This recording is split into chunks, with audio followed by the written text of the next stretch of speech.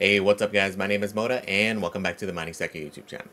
Today's video is going to be a review video of the Iceriver KS2 Lite. We do have one in hand. I'm going to physically look at it, look at the differences, look at the highlights, who this thing is for, look at profitability, what to expect, how to set it up. We'll go through all that good stuff. First, we'll start out with taking a look at it. We'll talk about all that good stuff. So if that sounds good guys, stay tuned. Let's get right to this thing. Alright guys, now let's take a look at this thing. So we are here in my son's desk. Actually, this is going to be the owner of it. But let's take a quick look at the physical features. So as we look at it, is your typical box style miner. You can see two 80mm fans here. As far as the size comparison goes, this is the easiest way to do it. A lot of you guys have some of these KS0, Zero Pros, etc., etc. And you can see here, it's just about the same freaking size. Even length, width, everything, so that we can kind of compare, so you know what to expect if you were to get this thing. It is a jet black. It's like a nice matte black actually, nice and dark here. Now let's look at the rear side. This is where it does get a little bit more interesting. So it does have the two fans in the back and it's just going to be blowing air this way. As we look at the rest of it, you can now see here the integrated PSU, which is on the bottom. Okay, and because it's on the bottom, it is still getting some of that fan action, because you can see the fans go all the way through. It's just going to blow air all the way through that unit.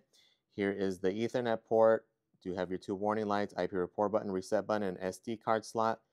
And then here is going to be for the eventual Wi-Fi. So there still is no currently any Wi-Fi. It is hopefully going to come in a future update, but no ETAs on that yet. So again, when you remove that little cap, if it comes off easy, there it goes. Be able to just put a little antenna on there. Mine did not come with one, so it does seem like they may not come with one. So as this thing does become available, we'll put an update to what size you would need. And you can see the PSU down here just has a flip switch. You are going to need a C13 cable to whatever you're going to be plugging into, whether it's 240 or 120. So a lot of us do have these laying around. These are some you can easily access, because again, these are essentially ones that we use for our PCs or other mining gear. Okay, so overall, pretty good design. It is pretty hefty. Again, has the two fans blowing right through it. It is something that is going to be relatively quiet, so it is something that's going to be here on his desk. It'll be humming along in the background, okay? So now let's get to the computer to really be able to check this thing out. Alright, so now that we saw that unit, let's do a brief overview of how to set this thing up, check out performance, and then we're going to talk strategy with this thing. We'll look at profitability, all that good stuff. Okay, so for those of you who are new, we're going to kind of speed run through this. Got to find the IP on your network first. I like to use Advanced IP Scanner, hit scan. Look for the new item. You're going to double click on it. In this case, under manufacturer, it comes up as like Olitech, I believe it is. Double click on it. When you do, it's going to prompt you for the login. The default login is username admin. Password is 1 through 8. So 1, 2, 3, 4, 5, 6, 7, 8. Once you have that in, you are in the GUI. Once you are here, this is where you're going to add your pool address as well as your wallet address. That way you start getting paid. Okay, so my recommendation, have it plugged in for 5 to 10 minutes, let it configure, let it warm up, let it do its thing. Once it's there, you'll be able to see, hopefully everything is good. You'll see the 5-minute hash rate normal, fan speed normal, miner temp normal. So now you want to change these settings, so again, you start getting paid instead of this random wallet. Okay, so once we are here, click in miner settings. Once you're here, this is when you use your pool address. You can use your pool of choice. For this unit, we're going to be using Kaspa pool. We're going to be switching over to Kaspa pool. Put in your wallet address, hit save. For the new Icerivers, I'm pretty sure it's going to be the same here, just that I have them doing the 3. Put in all 3 pool addresses. You may get an error, it may not let you, so be aware of that. You're going to hit save. Once you are there, you can go back to the main page, and you should start seeing activity on your pool. So once you're on your pool, again, put in your wallet address. You'll be able to look it up, and you'll be able to see the pool activity there. Okay. One new thing we did see on the GUI is the addition of a miner log. So that now there is a miner log. Once you click on miner log, you'll be able to see here real-time information. So the benefit here is for any errors, right? Currently, as is, you're just going to see the red blinking light. You got to kind of figure it out. In this case, you should be able to tell you, hopefully, what that issue is, right? Is it something heat related? Is it getting too hot? Did one of the fans die? Is it a single hashboard, hashboard 1, hashboard 2? We're going to have to wait and see. Is it going to give us generic codes? Is it going to have a description?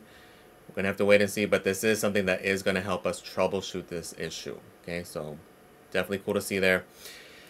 So we can see performance-wise now. It's been online for about 1 hour and 40 minutes. Nice steady graph, which is what we want to see. Temps are 61 and 68, so overall holding up pretty well there. On the dashboard side, which is again the pool side, again it's been holding up the same rate, about 2.1, so this one is overperforming quite a bit. So definitely something we want to see there. And as far as the unit goes, it is very quiet. It's to the equivalent of, let's say, one of these KS0s. If the fan is kind of on the higher end, like right now currently these are actually louder than this unit. Okay, I would kind of put it on the peg if any of you guys have any like air purifiers that are kind of low sound emitting. That's pretty much it. So this is definitely something you can have in your living room, somewhere in the house. It's not going to cause a whole lot of sound. Definitely easily doable. And again, this is if you're in a cooler area. Again, if you're indoors, it's going to be in a comfortable temperature. We have ours at like 74 degrees, so that's also why. If it's in a hotter environment, then expect it to ramp up, and in that case, it potentially will get louder. But again, these realistically are more meant to be indoor type units in more that ideal environment with cleaner, purified air, so it runs a little bit easier. Okay, so overall, on that note, pretty good there. Now let's talk pricing, profitability, strategy, and who this thing is for. Okay, so Iceriver does have it in stock. We do have a promo code through them. We do have a referral link. We'll save you a little bit of dough if you guys are interested. Again, this is a sponsored video, so that information will be there. So it's $4.99 plus shipping. So price-wise, this is something you actually can order if you're in the U.S. from Iceriver Direct, and you shouldn't get hit with any duties fees. Okay, so keep in mind you want to be under that $7.99 price point, so you avoid that. And in this case, it does meet that threshold. So something to note there. Again, we'll have that coupon code and referral link for you guys who are interested in ordering directly from the manufacturer there. Okay. Now, profitability and everything, this is what we are all concerned with. Again, this unit's $4.99 plus shipping, so factor that in. Profitability, though. Daily yield is going to be about $1.95. Electric at a 10-cent kilowatt hour. Your profit will be about 75 cents a day. Okay, so currently, again, what we're focused on, not necessarily the fiat profitability, because again, that can sway, can go up and down.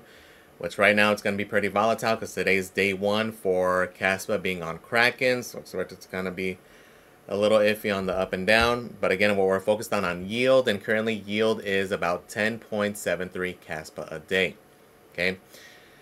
So the way I see it, again, it depends on your viewpoint, depends on your strategy, how you're looking at things. I value my Kaspa at potentially 50 cents. Okay, so the way I see it, this thing would bring in about $5 a day in revenue, subtract your $1.20, and that's the way I see it, at least for now. Okay, so if you are looking at straight profitability and you're going to be taking the electric out of your revenue, this thing isn't going to make you rich. And realistically, even if you're mining and hodling, this isn't a device that's going to make you a ton of cash. Is it something that can potentially pay itself off and be profitable? Potentially, right? There's a lot of risk factors here, and you have to see who this is in reality is for, right? This is definitely for an at-home miner who cannot have one of the bigger ASICs. Let's say, depending on your housing setup, if you're in an apartment, in a condo, things of that sort, you want to participate in the network, that's kind of who this is ideally for. Now, not to say that there won't be potential opportunities here, especially mining outside of Kaspa. This is kind of where it could potentially be a little bit more lucrative. Okay, mining other coins such as Cedra, such as Bugna, especially in this case where, because again, it being a little bit more of a power monster at 500 watts, but it's not something like one of the bigger units, because again, most of my other units are those 3500 plus watters. It's a lot harder to degen into like Cedra or one of these others with one of those units. Sometimes it's been tempting, like, maybe I should solo mine for a while. I don't want to throw 3500 watts at it, right? Degenning into 500 watts, the smaller unit, being able to solo mine on it, because again, those networks are fairly immature, so you actually could feasibly do that if you're interested in. I'm personally not too interested in Cedra or Bugna, but we kind of know what's likely to happen here come next year. What do you think is going to happen? Probably going to see other coins on K Heavy Hash, right? And that's where the appeal would be. Like, again, for me personally, I am not going to be throwing my 3,500 waters on any of those, but having something this small, that could be worth degenning it. Another thing to factor in here is when we do go to 10 blocks per second, this is another avenue also. This is something that Shai has talked about at a lot of the like mining disrupt and all those, where it could be feasible, where even these smaller guys can see new avenues of profitability solo mining. Okay, currently 10 blocks per second increases your odds by 10x to hit blocks. Okay, so we'll see how that comes to fruition, but those are more the use cases here. To me, this is more on the hobbyist side, people who want to support Kaspa, and they want to do so in a different way. Like, realistically, the name of the game would probably be to run your own node, run and mine to that node. Okay, like, for example, definitely once this thing goes 10 blocks per second, that'll be the plan with this guy. For me specifically, what am I going to use it for? This is actually going to be my sons. Okay, so this is a great time, great opportunity, great use case for that, to introduce somebody into mining. Get them to understand how it works, how to set them up, how to keep them going, how to maintain them, how to like custody your coins. So this is going to be his. He's going to fully take control of it. He's going to do whatever he wants to do on it. And it's going to be his thing, right? So it's definitely a nice avenue, nice way to get other people interested into blockchain, especially with these little ASICs, because they're so much easier than any of the others. It's a very good introduction into that system. Okay, so like for me specifically, it'll be his. He's going to have his own little hardware wallet, and it's getting him excited about it, right? He got the bug at Mining Disrupt last year. This is kind of increasing that. Now he wants his allowance in crypto. Pretty fascinating time. I highly recommend it for any guys who have like teens, preteens. This year specifically, because of the bull market, it's a good way to get them to learn to invest, learn about financials, just because with crypto, everything is so much more accelerated than in TradFi, right? So after this year, kind of want to show them how the bear market's going to work too, but right now is definitely a good time for that, right? So to me, that's where a lot of the use case will be. Other considerations here are the difficulty, right? That's the yield right now. That doesn't mean you're going to remain that yield. Currently, we're at 1.35 exahash, right, which is kind of crazy, and it's only going to continue up, right? Right now, we still haven't seen the effect of those Bitmain units coming in, so expect this to go up, so expect your yield to go down potentially from here. The other big thing is that about 6% emissions reduction that's on a monthly basis, okay? So do expect that yield to continue down. What may help is if we do get this price appreciation as the bull market progresses. Okay, so again, this is at current prices. The fiat profitability is going to look different when Kaspa hits 20 cents, 25 cents, 30, etc., etc. Okay, so factor all these things in. Currently, right now, Kaspa is at 16 cents, so that current profitability is based on that rate. People are taking profits on Kraken, so that's why this is going down. Kind of a buy the rumor, sell the news thing. But guys, take all these things into consideration. One of my biggest appeals here is just to see how this unit holds up, specifically that PSU, right? That was kind of our concern with having an integrated PSU. This is going to be a good way to see long-term test-wise how it holds up, because we are going to see other ASICs in this configuration that may be a little bit more appealing. As newer designs come out, we'll see those integrations. We'll likely see an RXD variant potentially in the future, as well as some of the others, right? So this is definitely a cool new form factor. We're going to check out. We'll see how durable it is. We'll keep you updated, especially if we do have any issues. So guys, that kind of wraps things up. Please comment, like, and subscribe, guys. Let me know what you guys think of this unit in the comments. Thank you for watching, guys, and we are out.